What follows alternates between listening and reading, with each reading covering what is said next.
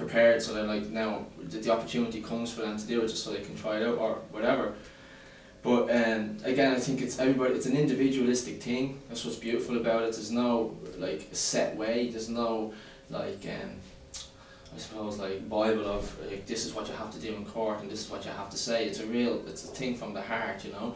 If you have to come up to someone and say, well, what should I say here and what should I say there? Well, then you're not really doing it right. You know what I mean? It should come from within. You should know what to say. And again, education is the key. You know, educating yourself on your true position, who you are, relationship to the system, what power you have. Like we've forgotten that we are the masters and the government is the servants. That's the way it's supposed to be.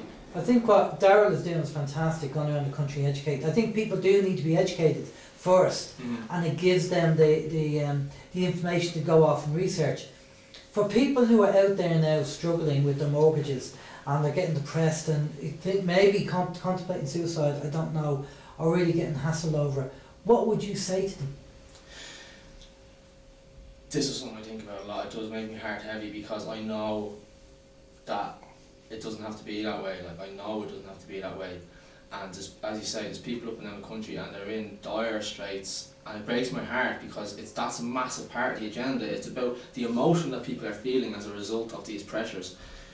It's part of the collective psyche, like, do you know what I mean? So the fear and the anguish and all this is part of our slavery, it's a part of our bondage.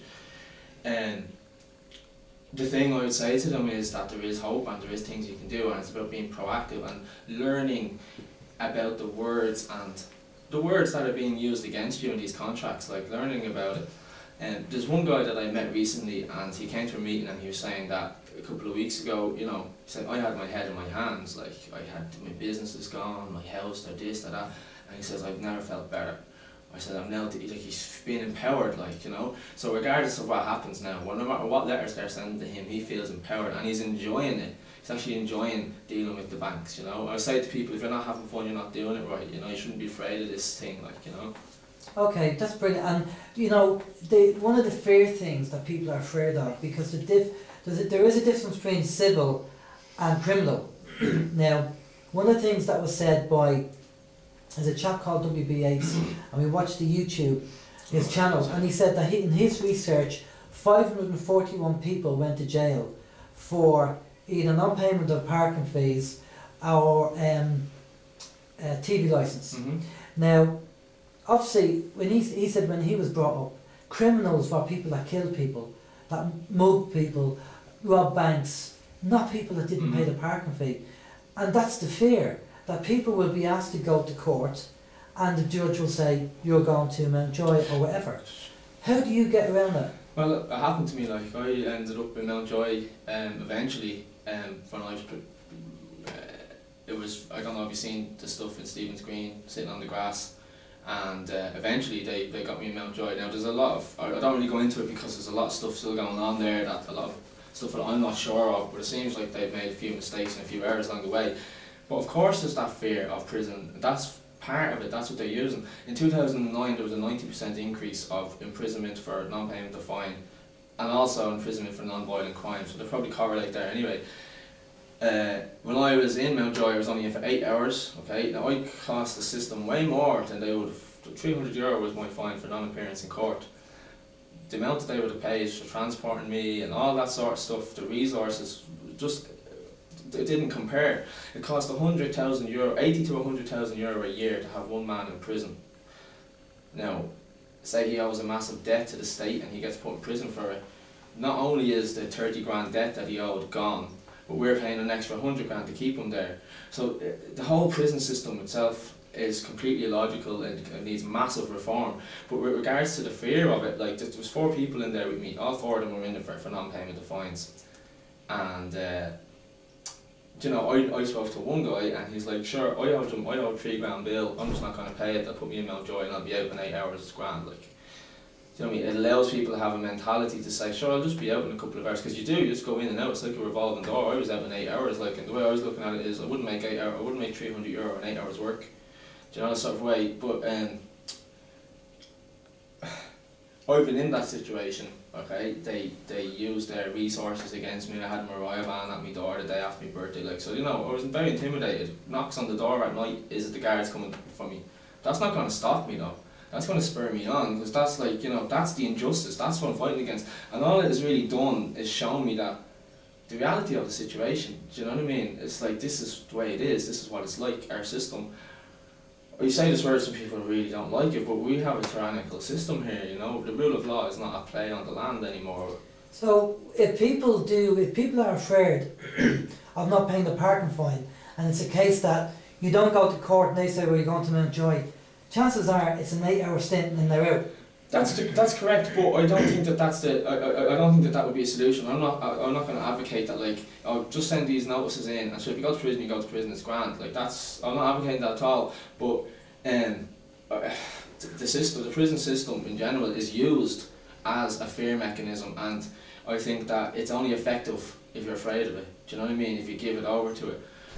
Or you can turn that fear into motivation, you can turn that fear into enthusiasm to say, like, I'm not going to take this, like, you know.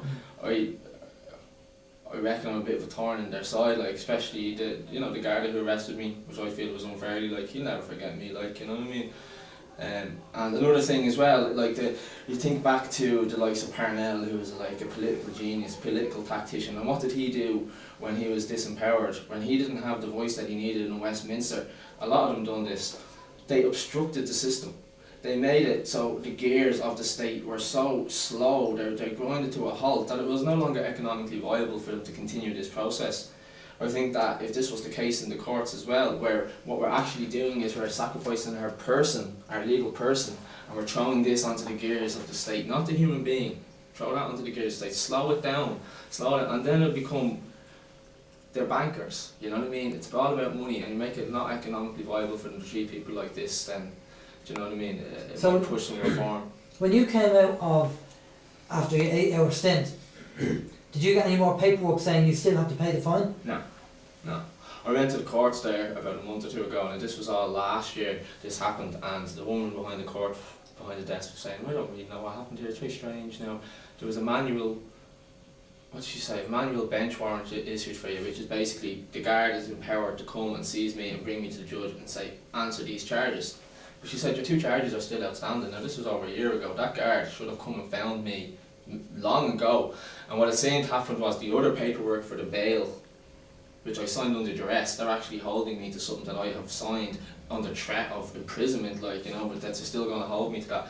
But that paperwork was sent to a different district, and they pursued it. And when I tried to explain to him, he didn't even want to read the paperwork. It was real, like, stone wall sort of thing. I'm actually studying law now in college, which was kind of making me look at the situation, like, and I'm like, something kind of strange happened there. It seems like I was imprisoned without charge for forfeit of a bail, which I didn't actually agree to. Do you know what I'm saying? Yeah. Like, there is some sort of discrepancies there. But the impression that I get, which I'd probably like to think more than, I don't really know this is certain, is that the guard was basically told, like, you know, just leave it, like, just let it lie, and it will drift, it will fizzle away. Something with the paperwork ended up being sent to someone else, and it didn't fizzle away, do you know? But I left messages at the Garda station where I was arrested. I need to speak to this guard. I left 2 messages in 1 week.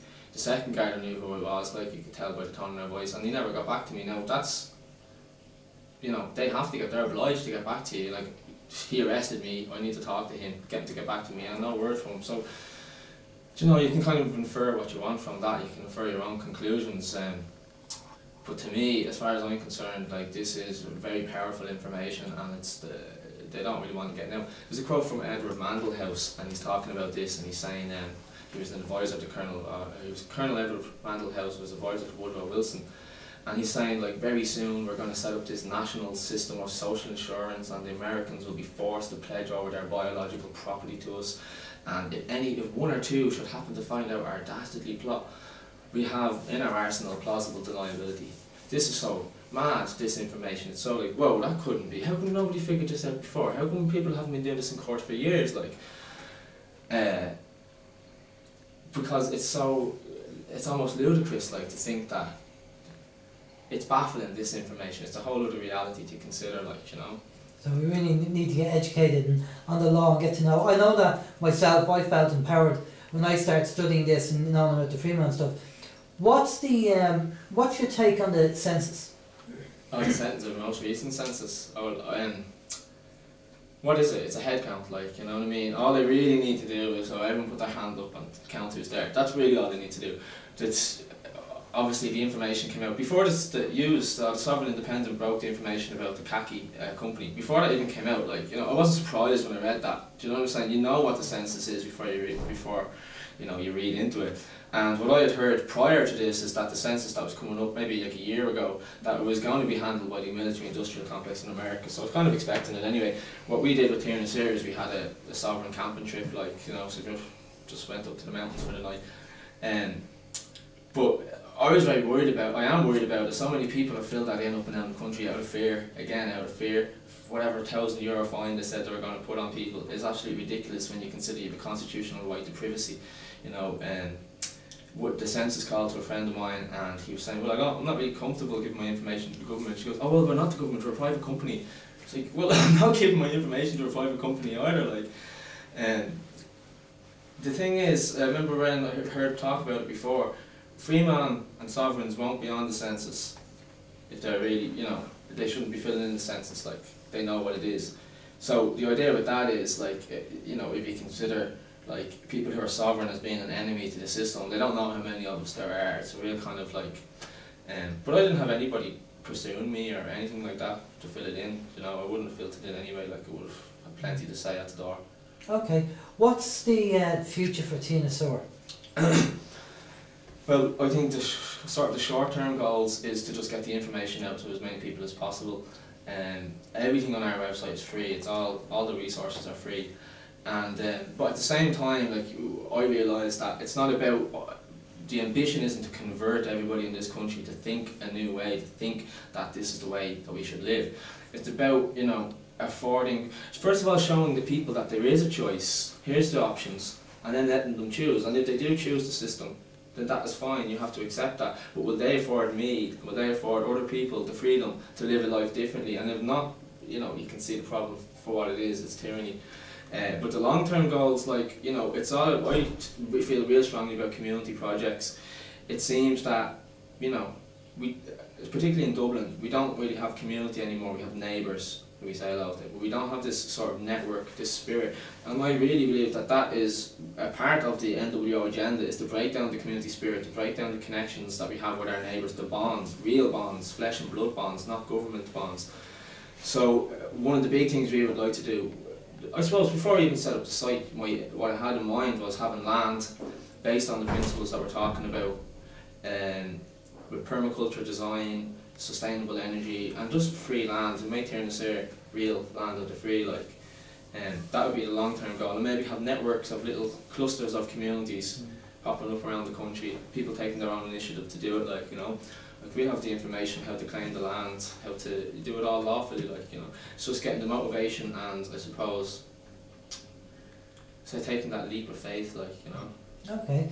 You're doing a talk in, this is Sovereign, we're at the Sovereign Master Plan at the moment, and you're going to do a talk later. You're going to just touch base on what you're going to be covering?